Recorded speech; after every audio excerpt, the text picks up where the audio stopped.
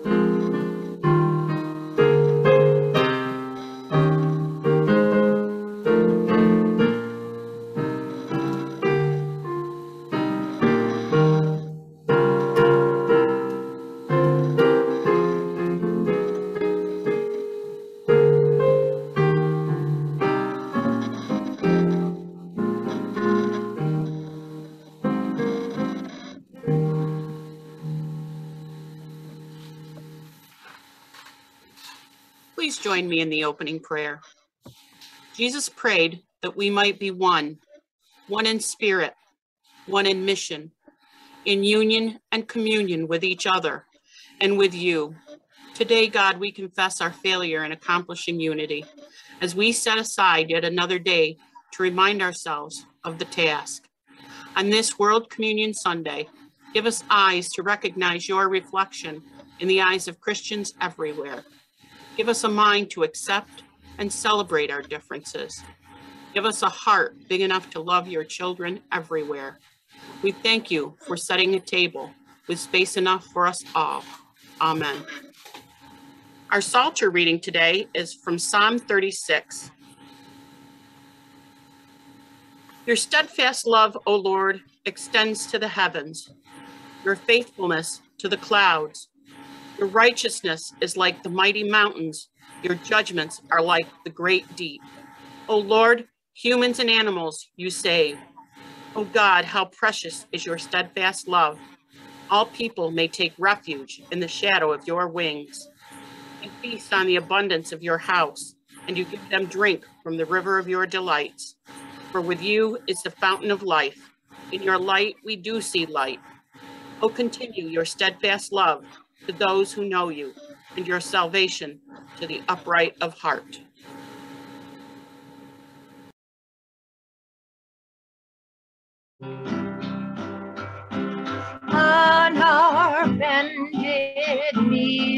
we pray in compassion on this day for all nations in distress, that your mercy we impress, that their leaders heed our plea, set their shackled children free, free to praise thee in the sun, that the scattered nations long as one.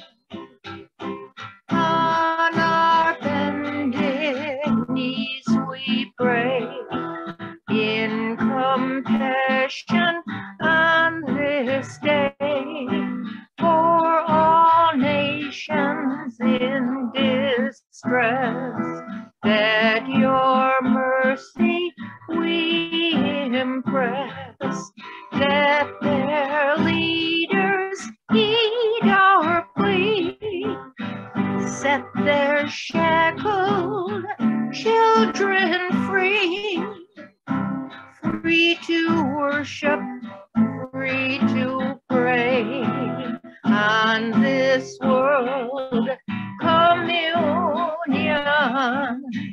day. Good morning and welcome to Church on the Couch. On this Sunday, October 3rd, it is the first Sunday of October, and it is World Communion Sunday. It is the Sunday when Christian churches across the globe all share in the Lord's Supper. It's something that has always impressed me and amazed me to think that all of Christ's churches are lined up at the table today receiving that gift of grace. Friends, on this Sunday, I welcome to the service our organist and choir director, Sue Candy, and Martha Wilbur, who's our liturgist today, and Lisa Kisselstein, who's providing special music. And you just received the blessing of music from Diana Gardner, who was able to do special music for us today, but is not able to be with us for the entire service. Friends, join your hearts with mine and let us offer both our joys and concerns to God this morning in our morning prayer. Let us pray. God of blessing and grace, gather us in this day from a variety of places to this place of worship that for us on the couch is located in a variety of places, but it's this one place, this place where you welcome us in to this time of worship. On this day when churches from all across the globe receive bread in the name of Christ and cup in the name of Christ and take it together as a cup of blessing and a offering of the bread of heaven, we're reminded that no matter where we are and no matter how many different places we come from and cultures and our politics may be different, our occupations are different, we're all united in you. We come to the same table, invited by you. Lord God, you know the prayers of your people this day. Be with all of those who are struggling this day with illness, including COVID as it continues to rear its ugliness. Be with all those who are healing, with those who are preparing for surgery and returning from it. And be with the caregiver. Be with all of those who it's their vocation. And be with those who are at home caring for loved ones. Be with the one who goes and gets groceries, who runs errands, the one who brings folks to doctor's offices. Each one plays such an important role in our emotional and our physical well-being. And Lord God, we pray for each one of us. Be with us this day. May we know your presence in the midst of our work life, our prayer life, our worship life, and our recreational life. Lord God, may we know you this day. May we know you, the one who goes before us, the one who calls us by name. Lord God, we pray all of these things in the name of Christ, who taught us to pray, Our Father, who art in heaven, hallowed be thy name. Thy kingdom come, thy will be done, on earth as it is in heaven. Give us this day our daily bread, and forgive us our trespasses, as we forgive those who trespass against us. And lead us not into temptation, but deliver us from evil. For thine is the kingdom, the power, and the glory forever. Amen.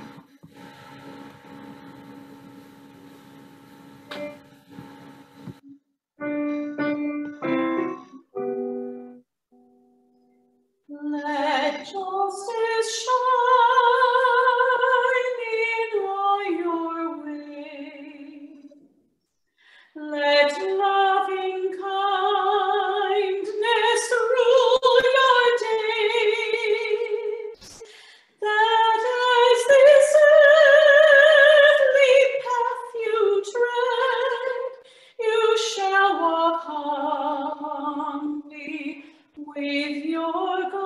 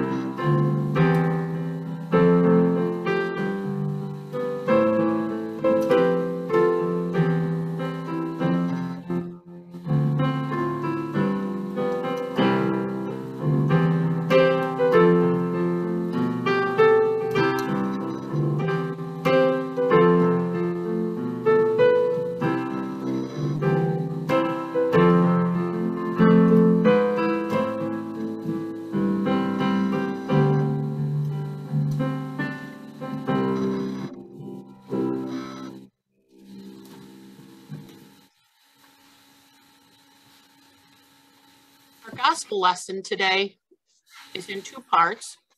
First, we're going to hear from Mark 2, verses 15 through 17. And as he sat at dinner in Levi's house, many tax collectors and sinners were also sitting with Jesus and his disciples, for there were many who followed him. When the scribes of the Pharisees saw that he was eating with sinners and tax collectors, they said to his disciples, "Why does he eat with tax collectors and sinners?"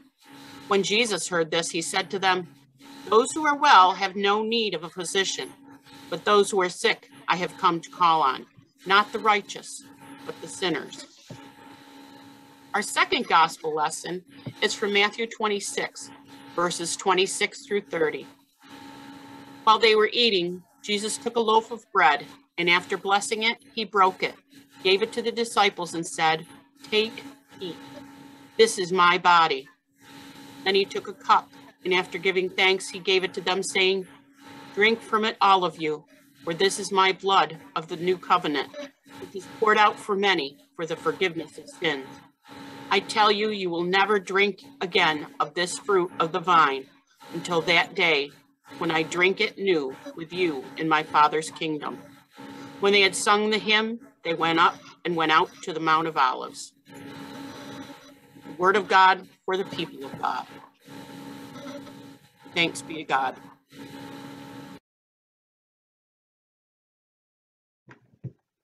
Let us pray. Spirit of the living God, fall fresh on us, fall fresh on each one of us gathered here, so that both speaker and hearer will know your will for us today. Amen. A prayer that I've been saying at meals since I was very young goes like this. Come, Lord Jesus, be our guest. Let which thou hast given us be blessed. Or let this food to us be blessed. It's a nice prayer because it frames mealtime for me, and it reminds me to invite Jesus to lunch or dinner. And just for a minute, I pause and I say Jesus' name, and somehow mealtime is more special than any other time of the day. I didn't always think of it this way, but isn't it neat to think that Jesus is a guest at every meal? No wonder my parents always said, keep your elbows off the table or don't slurp your soup, because there's always a guest in the house. A guest does elevate the occasion, doesn't it? Whether it's refining our table manners or using tablecloths and china, because we're inviting someone special into our regular routine. Growing up at my house, we knew that a guest was coming because the plates were different. Instead of our regular plates from the kitchen, we ate on special plates, on the good china that we kept in our dining room. And usually, in addition to dinner, there were appetizers. Having a guest at the dinner table changed the meal from something ordinary, everyday occurrence, to something special. Then, as I thought about how special this meal, how special it is to have guests at a meal, and especially to invite Jesus to our meal through a simple table blessing, I started to think about today and the meal that we will share today. This time of Holy Communion that not only do we share in, but churches from all around the globe will participate in on this World Communion Sunday. And I realize that we're not the host of this meal. We don't extend the invitation for guests to join us, even Jesus, because we're the guests. We are the guests. And Jesus is the host. It is Jesus that invites us to the table. Of course, on some level, we already know this. Every time we take communion, we receive an invitation that clearly says, Christ our Lord invites to the table all who need forgiveness, all who seek to be in relationship with Jesus and with one another. It's Jesus' table. It's not ours. Jesus is the host, and we're the guest. And while I know it, I sometimes forget it. It's easy for us to think that we are inviting others to join us, or even inviting Jesus in to bless us in the giving and receiving of this meal. This piece of bread is called the host, to remind us that Jesus who invites us in, and it's Jesus who is entering in through the power of the Holy Spirit and the gift of grace. So think for a minute about the host, about this one who invites us to his table, who sets a special plate at the table for us, who welcomes you and welcomes me. Now think about being the guest. It's nice to be invited. And isn't it especially nice to know that they're using the special plates because you're at the meal? Everything is elevated a little or a lot because there is an invited guest at the meal. The guest doesn't invite, the guest attends. The guest doesn't prepare, the guest participates. The guest doesn't serve, the guest is served. And you're it. You are Jesus's guest. And I am Jesus's guest at the table. So often we think of church in terms of members and visitors or non-members, those familiar with the goings on and those not.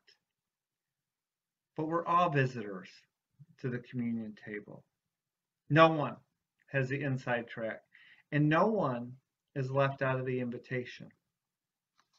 The hymn, "Come Sinners to the Gospel Feast," is about us. Let every soul be Jesus's guest.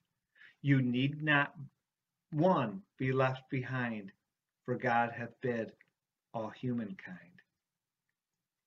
And whether we take communion in our pews, as we have done throughout the pandemic, or if we come in a line and take it by intinction, as we have done in the past, or if we come to the communion rail, we always come as the guest. All different people from different places, from different walks of life, with different things on their minds and different things on their hearts. All are invited to the same table, for the same feast, by the same person in Christ.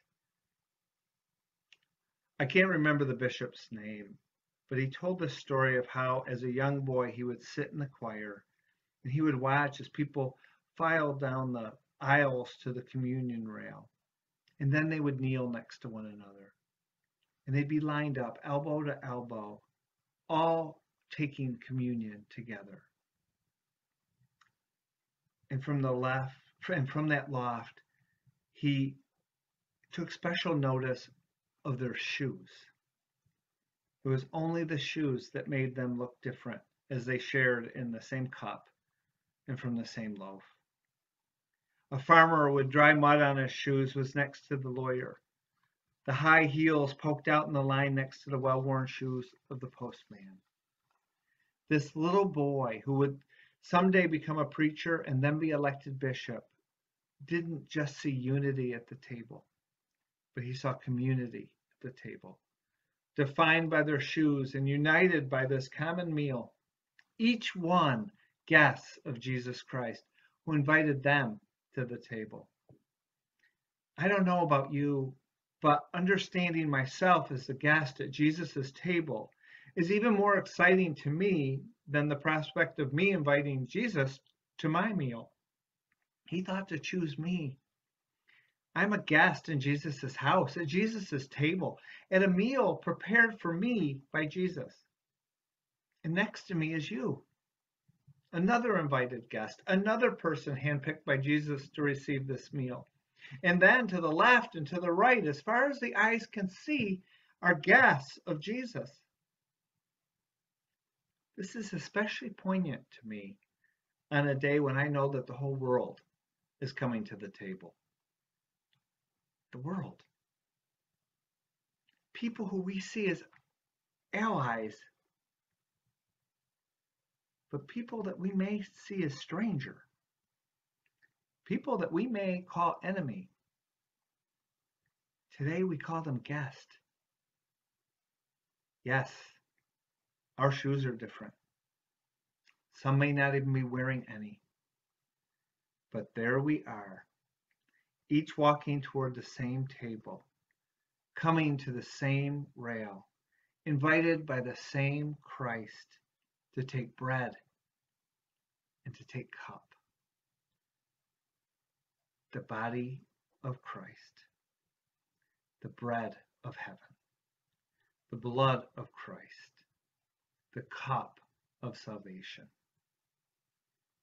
This gift from Jesus, this gift of Jesus. This gift transcends us and it transforms us. This gift of grace, this gift of love that can only come from God, that we neither deserve nor can we earn. Yet communion is one of those channels of grace. It's one of those places where we're surprised by this incredible love given by the one who loves us first when we were yet sinners.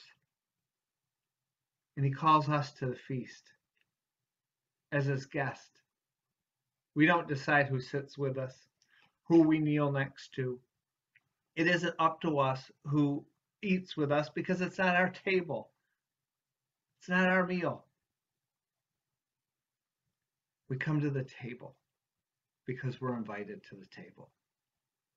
We are the guest at the table, and Jesus is the one who invites us. Amen. We celebrate World Communion Sunday today as followers of Jesus. Churches all over the world are sharing in cup and in bread today. Now, I know that one of the drawbacks of Church on the Couch is that we cannot have communion together, but we did want to celebrate this day together because it's important for us to be reminded of the one who invites us, who calls us to the table. So if you do not have consecrated elements, perhaps you do have a piece of bread and perhaps you have a cup of juice, and you are reminded of this, of the outward symbol of this inward grace, this transformation that becomes for us the body and blood of Christ so that we may be transformed as followers of Christ, that our eyes may be opened and that our ears may be sharpened as we receive and understand this gift of love that's given to us from the one who invites us, the bread and the cup. On this day, we share in this litany of Holy Communion, and we hear first from Lisa Kisselstein, who provides special music for us on this day.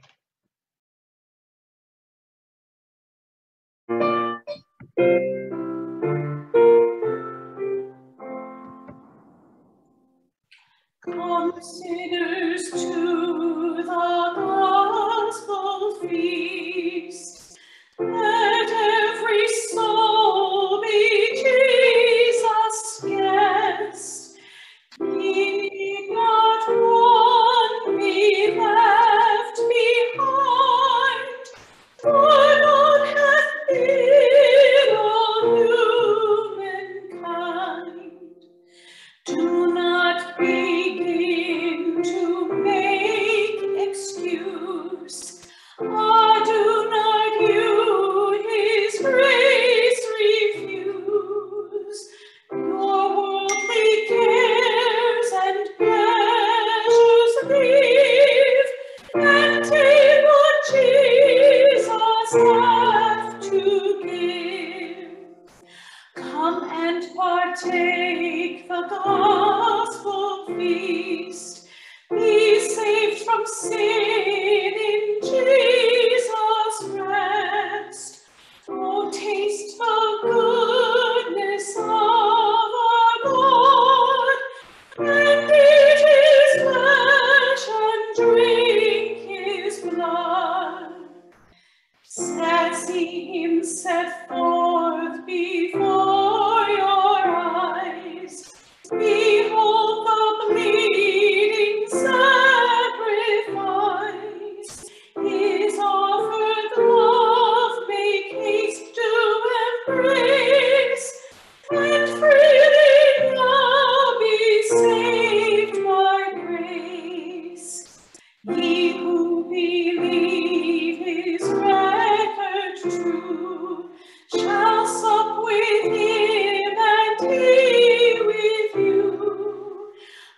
to the feast, be saved from sin. For Jesus waits to take you in.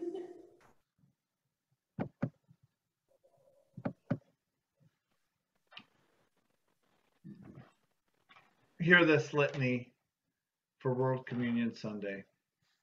In the midst of uncertain times, it is a good and right thing to remind ourselves not just what could be, but what will be. We worship the God who created time and whose promises stand firm forever. The scriptures tell us that God's eternal kingdom will contain a great crowd that no one could number. They are from every nation, tribe, people, language. We worship the God who created every nation, tribe, people, and language out of love, and so God's promise of grace is offered to all. Following his death and resurrection, which we remember and celebrate through the practice of communion. And in his final words to us on earth, Jesus commissioned us to go and make disciples of all nations. We worship the God who calls us from the sidelines and invites us into the work of the kingdom. One of God's blessings is the opportunity to join in the fulfilling of God's promises. As we break bread and we drink the cup, remind us that we do not do so in isolation. We are part of a universal and diverse church that crosses every line the world uses to divide us. We worship the God who is preparing us for the great heavenly banquet, where one day we will all feast together. May our faith in God's promises inspire us to build bridges in our community, our country, and across the world. Amen.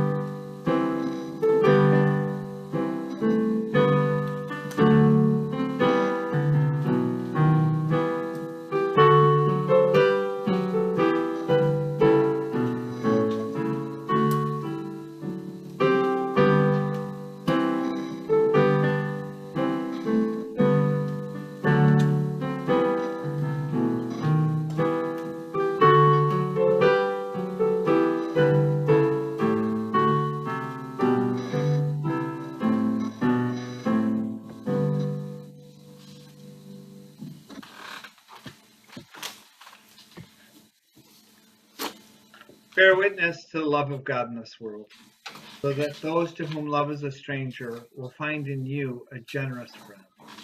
May the grace of our Lord Jesus Christ, the love of God, and the fellowship of the Holy Spirit be with you and remain with you always. Amen.